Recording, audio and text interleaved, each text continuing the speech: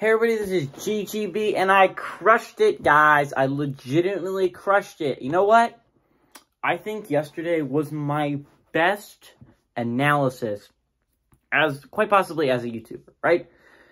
Because a lot of other people, if they're doing a college basketball upset of the day series, they'd look at it, and they'd be like, okay, we've got some, doing it by my rules. You got some 21 Xavier, their favorite at home. You got Oklahoma State, their favorite at home over a ranked team. And you got Seton Hall, favorite at home over a ranked team. You just take the easy dub right there, right? Just take the easy win and move on. I mean, it's not difficult to take a team that's favored, right? Well, in my smart little noggin here, I looked at those three games. And I realized, number one, you have Providence playing. Providence is, in my opinion, the best team in the Big East right now. They're playing Xavier, which is a good, solid basketball team. Not I'm saying otherwise. But you're talking about the best team in the Big East. I'm going to take the best team in the Big East. You had Marquette, who I think is the second best team in the Big East, playing a lackluster Seton Hall team, if I'm going to be honest. And Seton Hall was somehow favored at home. I saw right through that. That was easy. And then Iowa State over Oklahoma State was also pretty simple, because it wasn't all that simple. I didn't think it was going to happen. It came close. I was almost wrong. But it turned out I was right.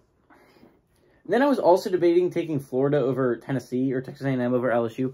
Thank gosh I didn't. I took the smart bet. I took VCU, which set at 11-6 over number 25, Davidson. Davidson at home, favored by 4.5 points. I got the underdog. I got the win. Biggest upset of the day, 1.5 points for me. You know what that means? I sit at 3 points entering today, which means if I get one of these games right, I will be sitting at either 4 points or over 4 points. I wouldn't even have to really stress about the rest of the week. I'm so happy right now, guys. But let's go over what happened yesterday. The big upset. I normally only go over conferences with an upset.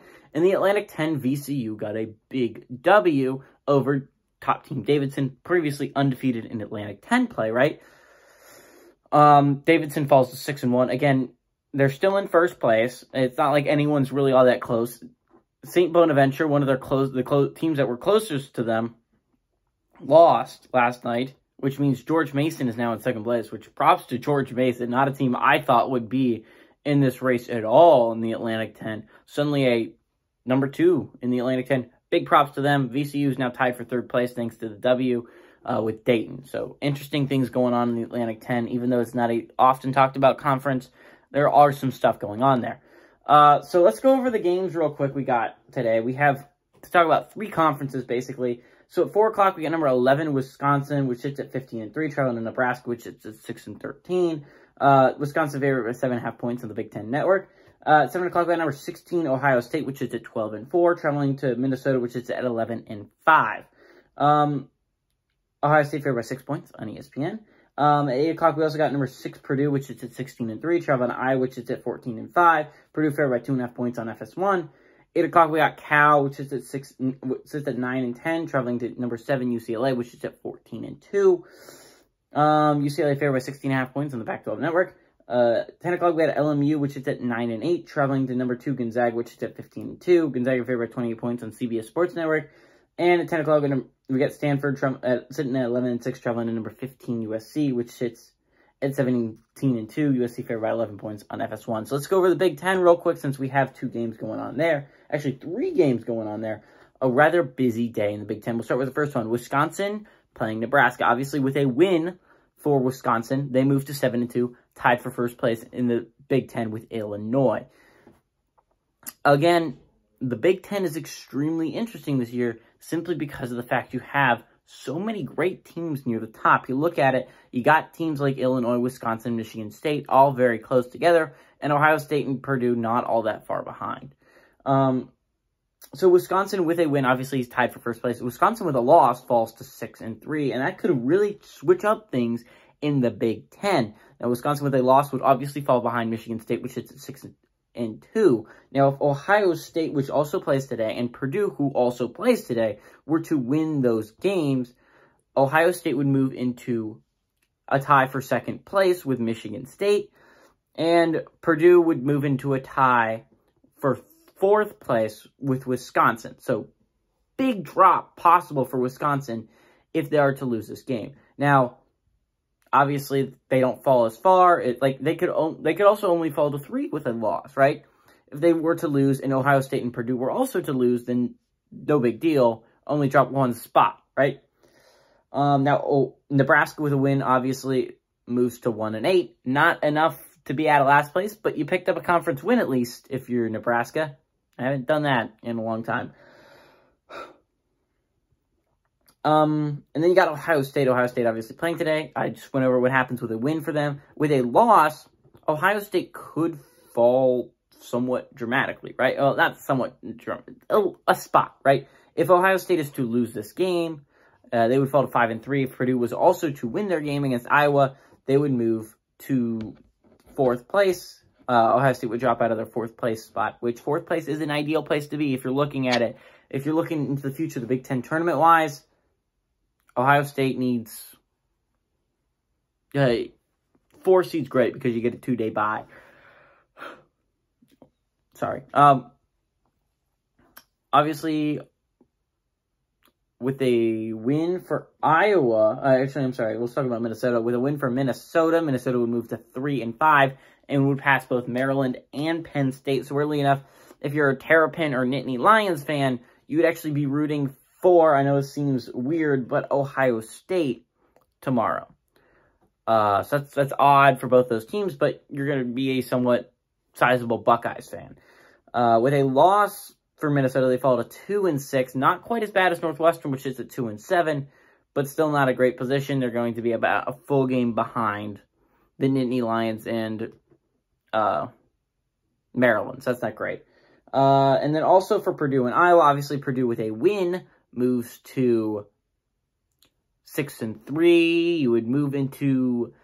You could end up staying still, or again, you could move up as high as tied for 3rd place with Wisconsin. Just depends on what happens. With a loss, you fall to 5-4, which would drop you below Indiana. So if you're an Indiana fan, big hope for an Iowa upset.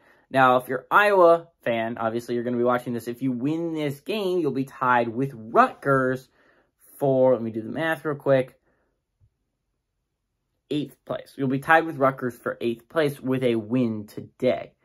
With a loss today, you fall to 4-5. Again, not as bad as Maryland and Penn State's 3-6. So obviously, if you're a Rutgers fan, weirdly enough, you're probably going to be rooting for Purdue to beat Iowa. So Iowa doesn't catch up to you.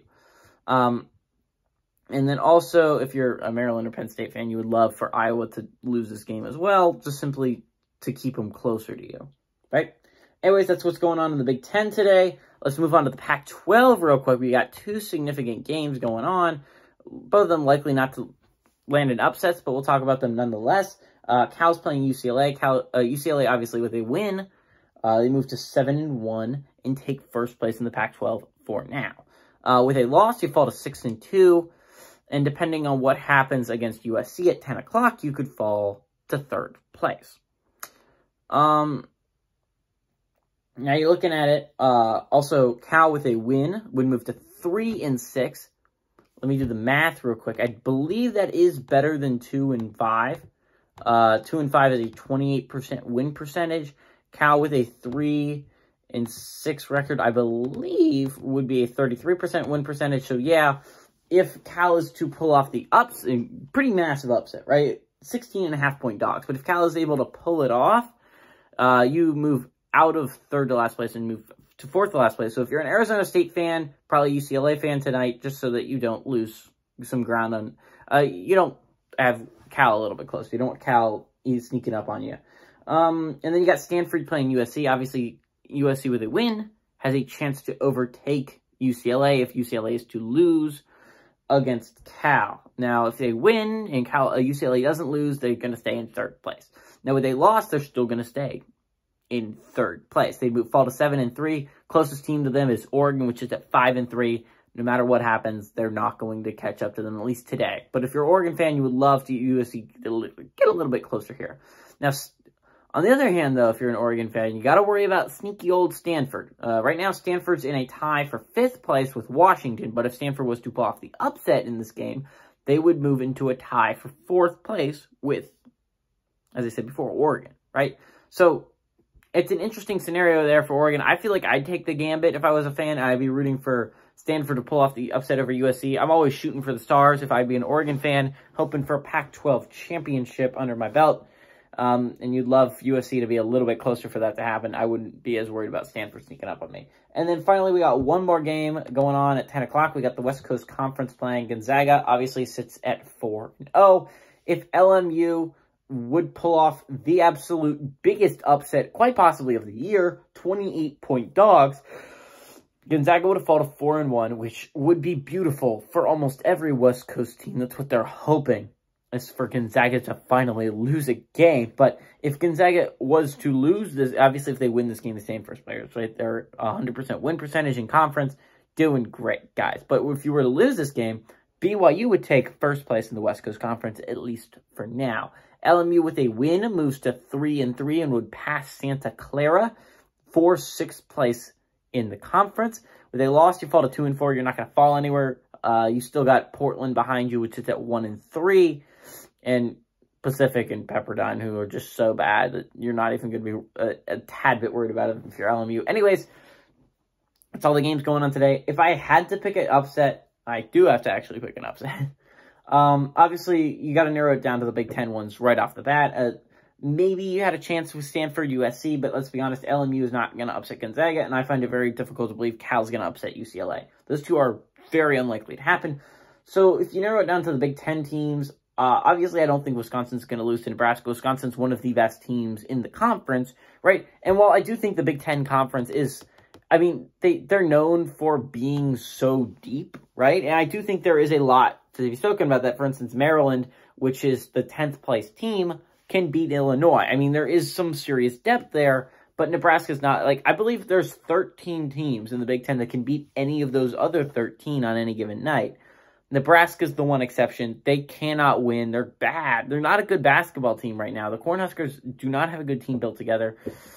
And you're talking about Wisconsin, who I think might be the best team in the Big Ten. I think there's an argument to be made. Michigan State, definitely. Purdue, definitely. And Illinois, definitely. But I think Wisconsin right now, as I've seen it, is the best team in the Big Ten. They play, like, more of a complete team. I think Purdue has more talent, but Wisconsin is more together, if that makes sense at all. Ohio State is, I mean, they're a good team. Sometimes they're a bad team. Sometimes they're very unpredictable. Again, that wouldn't be a bad upset, and on most days I would take that upset, but I just got to go Iowa over Purdue. Iowa has looked like a really solid basketball team. Again, 14-5 overall. They look like a possible tournament team. I know it doesn't show it in the Big Ten standings, obviously 4-4, but they do look like an honest tournament team. So I think if I'm gonna pick an upset, it's got to be the Hawkeyes. I think the Hawkeyes have a decent shot. Of beating Purdue at home. Everybody, this is GGB saying adios amigos and go Hawkeyes.